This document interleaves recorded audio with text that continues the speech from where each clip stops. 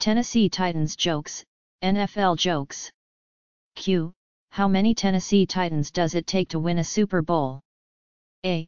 Nobody knows and we may never find out. Q. How do the Titans count to 10? A. 0 to 1, 0 to 2, 0 to 3, 0 to 4, 0 to 5, 0 to 6, 0 to 7, 0 to 8, 0 to 9, 0 to 10. Q. Did you hear about the joke that Jake Locker told his receivers? A. It went over their heads. Q. Why can't Jake Locker use the phone anymore? A. Because he can't find the receiver. Q. What do you call an Tennessee Titan with a Super Bowl ring? A. A thief. Q. How many Titans fans does it take to change a light bulb? A. None. They are happy living in the Texans' shadow.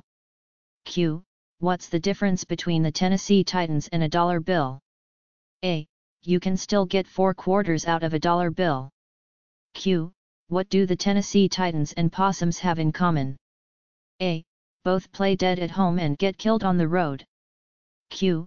What is the difference between a Titans fan and a baby? A. The baby will stop whining after a while. Q. What did the Titans fan say after his team won the Super Bowl? A. Damn it, Mom, why'd you wake me up? I was having an amazing dream. Q. How do you know the Tennessee State Police are seriously enforcing the speed limits into Nashville? A. For the first offense, they give you 2 Titans tickets. If you get stopped a second time, they make you use them. Q. How are the Titans like my neighbors? A. They can't pick up a single yard. Q. Want to hear a Titans joke? A. Jake Locker. Q. Why is Jake Locker like a grizzly bear? A. Every fall he goes into hibernation. Q. How many Tennessee Titans does it take to change a tire? A. 1, unless it's a blowout, in which case they all show up. Q. What do the Tennessee Titans and a Chick-fil-A manager have in common? A. Neither one shows up for work on Sunday. Q. What do you call 53 millionaires around a TV watching the Super Bowl? A. The Tennessee Titans. Q. What do the Tennessee Titans and Billy Graham have in common? A. They both can make 70,000 people stand up and yell Jesus Christ. Q. How do you keep an Tennessee Titans out of your yard? A. Put up goalposts. Q. Why are so many Tennessee Titans players claiming they have the swine flu? A. So they don't have to touch the pigskin. Q. What is a Tennessee Titans fan's favorite wine?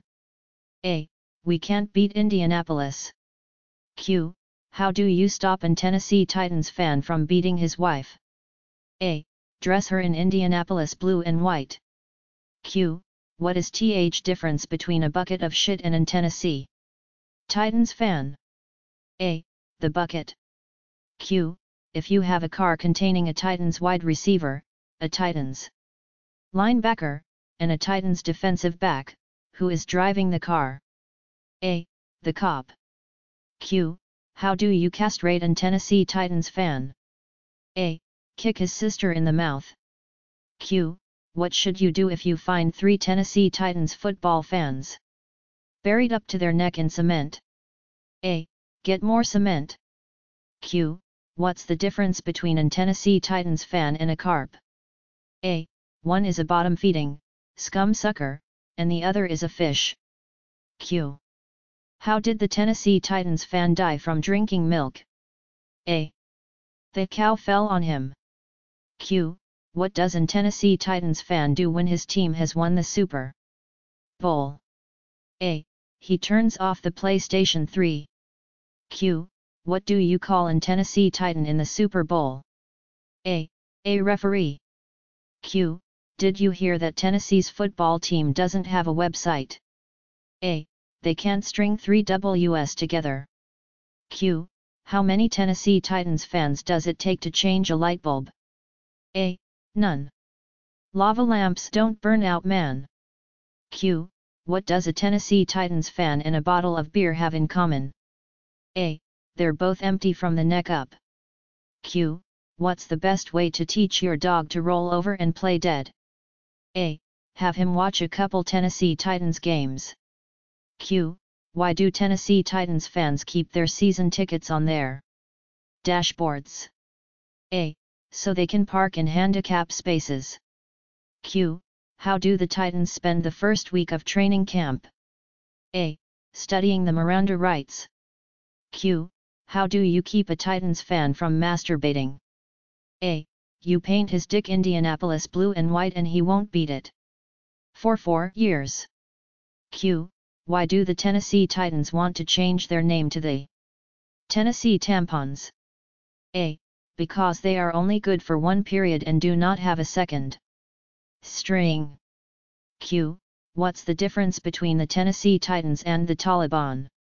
A. The Taliban has a running game. Q. Where do you go in Nashville in case of a tornado? A. LP Field, they never get a touchdown there. Q. Did you hear about the blonde burglar? A.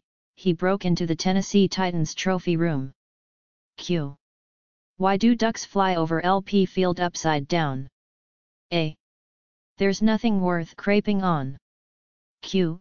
Why doesn't Memphis have a professional football team? A. Because then Nashville would want one. Q. Why are Tennessee Titans jokes getting dumb and dumber? A. Because Titans fans have started to make them up themselves. Q. What's the difference between Tennessee Titans fans and mosquitoes? A. Mosquitoes are only annoying in the summer. Did you hear that LP Field had to be resodded? That's really sad when you can't even get your own grass to root for you. Child welfare. A 7-year-old boy was at the center of a Fulton County courtroom drama yesterday when he challenged a court ruling over who should have custody of him. The boy has a history of being beaten by his parents and the judge initially awarded custody to his aunt, in keeping with child custody law and regulation requiring that family unity be maintained to the highest degree possible. The boy surprised the court when he proclaimed that his aunt beat him more than his parents and he adamantly refused to live with her. When the judge then suggested that he live with his grandparents, the boy cried and said that they also beat him. After considering the remainder of the immediate family and learning that domestic violence was apparently a way of life among them, the judge took the unprecedented step of allowing the boy to propose who should have custody of him. After 2 recesses to check legal references and confer with the child welfare officials, the judge granted temporary custody to the Tennessee Titans, whom the boy firmly believes are not capable of beating anyone. Colts fan. On the first day of school, a first-grade teacher explains to her class that she is a Titans fan. She asks her students to raise their hands if they, too, are Titans fans. Wanting to impress their teacher, everyone in the class raises their hand except one little girl. The teacher looks at the girl with surprise. "Janie, why didn't you raise your hand?" "Because I'm not a Titans fan," she replied. The teacher, still shocked, asked, "Well, if you are not a Titans fan, then who are you a fan of?" "I am a Colts fan, and proud of it," Janie replied. The teacher could not believe her ears. "Janie, please tell us why you are a Colts fan." "Because my mom is a Colts fan, and my dad is Colts fan, so I'm a Colts fan too."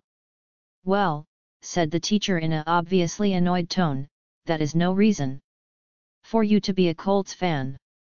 You don't have to be just like your parents all of the time.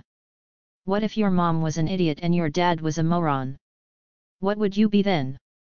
"Then," Janie smiled, "I'd be a Titans fan." 4 football fans. A Redskins fan, an Eagles fan, a Titans fan, and a Colts fan are climbing a mountain and arguing about who loves his team more.